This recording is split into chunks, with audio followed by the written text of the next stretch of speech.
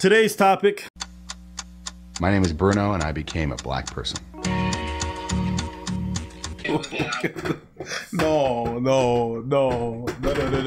What? No. What? Oh my God. Come on, man. Oh no. This is quality American television. No one knew that I was actually black when I had my white makeup on. For 6 weeks, two families, my family and the black family, got together in a house in the valley in LA, and we decided to swap races. Would go into makeup and become the opposite race. We became black, they became white. Then we moved in together. Nigga, I cannot do this. Nigga, no. No. No. No. We're the Wurgles, a typical white American family from Santa Monica. I just wanted to really poke into the issue of race. I've never played this game before. I don't know how to play. I was curious to see how the world would react to me as a black person. Many times I was shocked. I'm sorry. You don't look black. You look like a white man who left a coal mine. Okay?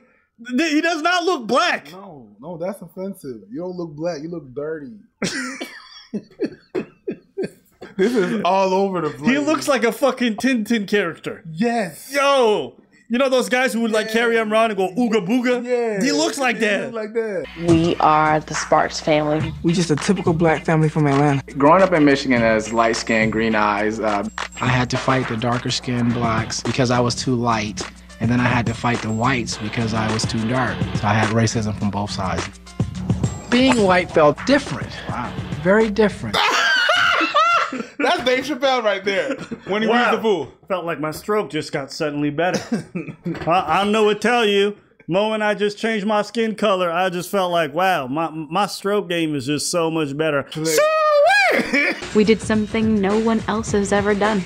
I don't like being made up. And none of us will be the same again. She looks like the type of white girl to become a teacher and go to the hood and be like, I can save you guys. How do you guys feel about poetry? Remember Freedom Riders? Yeah. being a former basketball player, I always thought how nice it would be to be able to jump, get off the ground, leap, and slam dunk like these guys can. And there's no doubt about it. Blacks are superior, physically, hands down. You was on the mouth. Hey, man. Mouth. I'm not even mad at it. Oh my God. I'm not even mad at it. Wow. You look like, look as white as you. Come on, white girl, come on. Oh my God, that is so strange. Oh my God, Bruno. It's nice. I love black. I mean, visually and somehow. I can't. I can't do this. I can't do this. I can't do this. Bro, I can't do it. I can't do it. Visually, I love black. That is exactly what every nigga wants to hear as he pulls out his penis. That is. I love black. I mean, visually and somehow heart-wise, there's a warmth. You're beautiful. Thank you. You're beautiful.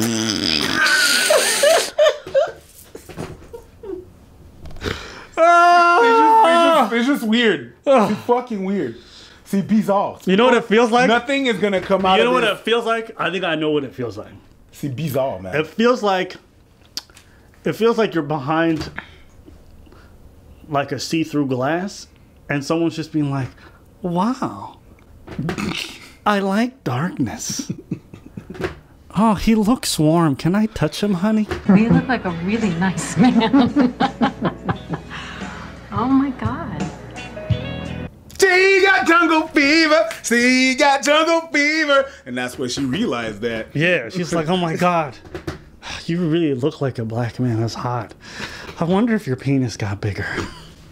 This is a GCC, yep. Yeah, this is definitely gonna be part of their role play. Digging it. Yeah. Yeah, if you guys have never heard of race play, they definitely are gonna be into that. Yeah. God, it's just really beautiful. I just like I'm in love with this woman. It's beautiful.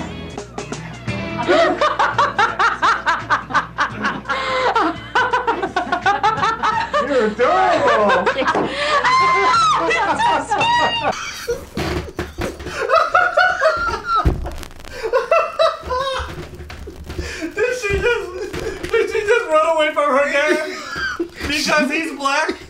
You said scary. Yeah, that's what I'm saying. She said scary. Like, you know what? You know the thing is?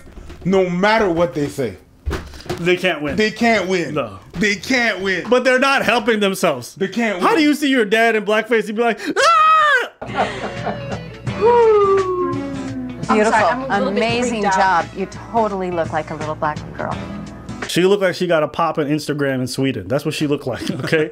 And she likes black culture. That's what she looks like. We look like twins, huh?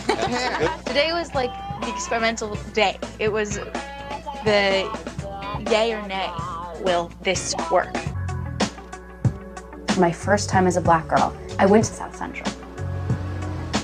Going undercover in the black world is amazing. People were talking to me like, my sister. See, Lee was trying to holler. What? Holler means. Oh! And mind you, that was all before internet and before, you know what I mean? So people were not mingling so much. So there was a lot of lingo that they were not aware of. When I'm in black makeup, I wasn't like scared. If anything, I was just like, I look black. People regarded me as a black girl. It was selling. That smells good. This guy should be pretty comfortable right from the start. Imagine, I'm really black. Whoa! I'm not tying no black man shoe. Whoa there, buddy. I've never in my life had someone, you know, they come out and give me my shoe, but I've never had anyone actually unlace it, open it, shoehorn the back, and slide my foot into the shoe. Is this what the white guys get? This all the benefits they get? They put ball. Oh, white guys every day, everywhere at home, like, I've never had anyone put a shoe on me. What if white guys everywhere were like, you Negroes don't? Well, it's rather disgusting that you have to live amongst the riffraff and not have your shoes be placed onto your delicate, soft feet. Oh, how terrible it must be to be a Negroid. Oh. I believe there's a lot that you can take away from this experience if you just place enough value and time into engaging with Caucasoid ideas. There may be an opportunity for you to elevate your position. Oh. It's never happened to me black in 40 years. The first time I go and buy shoes as white, I have it done. I was like, wow, the possibilities are endless. Did it not occur to you that maybe because the TV's there and the camera crew's there, that maybe showing you extra customer service and it's not linked to race? You know, I'm going to be on television. I might go above and beyond. Make sure your burger looks nice. Make sure your shoe fits well. No, it's got to be about race. My expectations of living with a white family, I was just hoping coming in that they were nice, that they were clean. When I'm getting ready to cook, that the kitchen's clean, no dishes. Renee seems very strong-minded, very clear about what she thinks. Well, when I first married Carmen, I thought she's weird. Oh, yeah. You know why she's weird? I'm going to tell you why she's weird. Because she's on an experiment. Yes. She is, let's see how you guys do it. Again, that's why she's weird. It's that glass window that I told you about where it's like you're observing somebody. Yeah, that's why it's weird. It's like I'm trying to talk to you and you're trying to gather information. It's weird. You trying to just do your thing. You just is that where you poop? You just trying to do your thing, but she's really exploring. Is that how you guys do it? You guys eat the chicken bone? Yeah, interesting. What is that thing washing their chicken? Really? Oh, they wash their chicken. Ding, ding. Nick is very introspective. He was the quiet one of the bunch.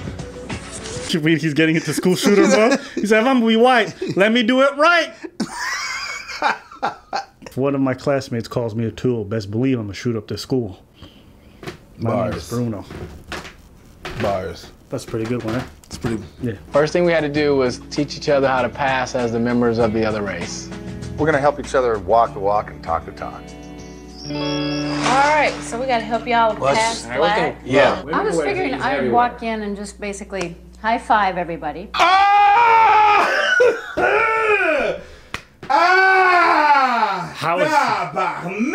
How is this a real show? How is this a real show? Being black is a very subtle thing, you know. Over the head kind of, I'm in this project to see if black people are just the same as white people. By becoming a black girl, I want to see if I can identify with other black kids and learn about their culture. Today I went to the mall and I met Duran and Poetry, who are in charge of a slam poetry class. They knew that I was white, but I was still in black makeup. Do you know anything about that poetry, Jay? No! This is a setup. There's no way this can end well. There's no way this can end well. No. There's no way this can end well. No. This is a setup. And you see, I just want to point out something, right? The resurgence of blackface, when we say when we think, oh shit, he had blackface back then.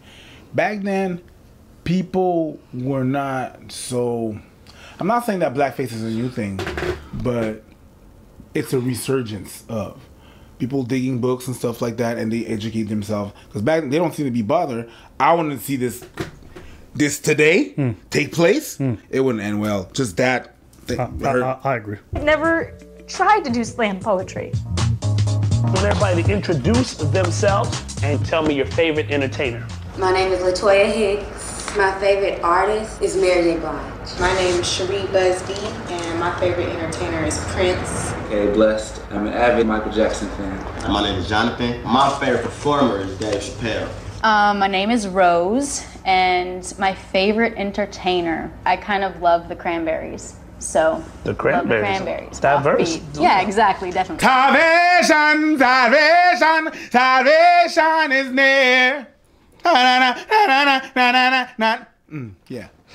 Thank you for that rendition. No problem. Whenever we do our poems, we have to stand up. Okay? I don't know how to face this. I'm standing in the mirror faceless. My mom is at my shoulder telling me to escape this. There's so many far before me with war-like stories of prison and death. I'll take a deep ass breath. What is this that torments? If she says, wow, they look really angry, I'm a loser. Can you be mad at her? Why would you doubt what she's trying to say when she's made it clear what she's trying to relay?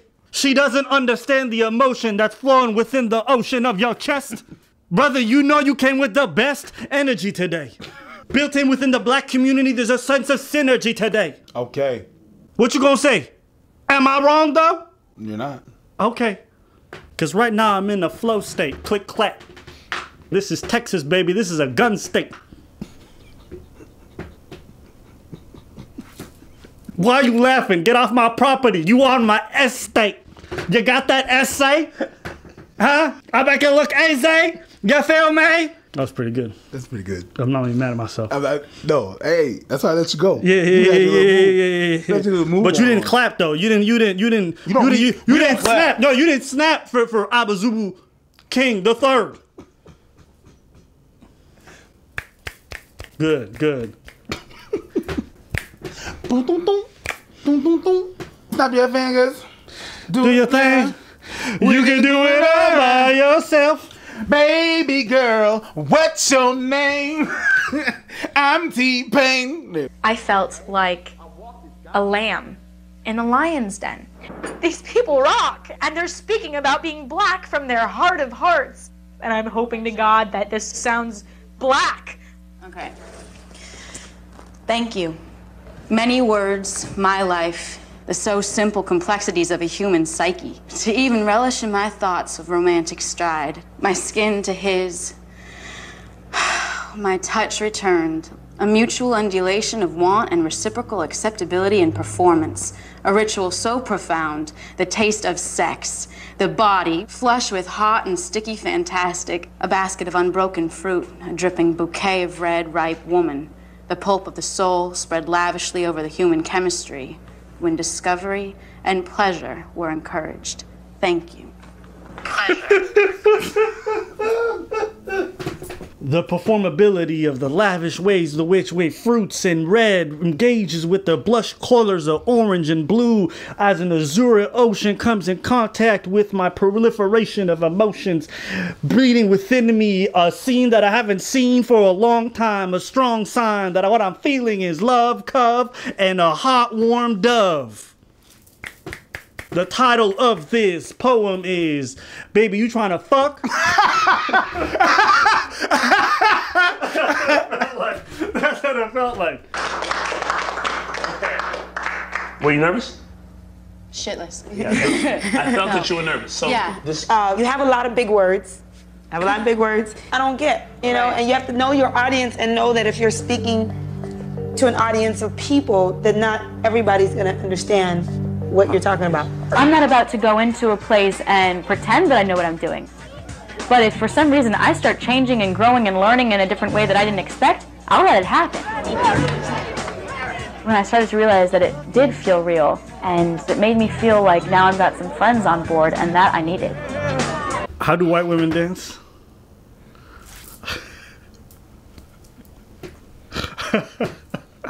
You know exactly. It's very wavy, isn't it? It's wavy. Yeah, isn't that exactly what she's doing? Because what they're trying to do is that they're trying to catch the music. Yeah.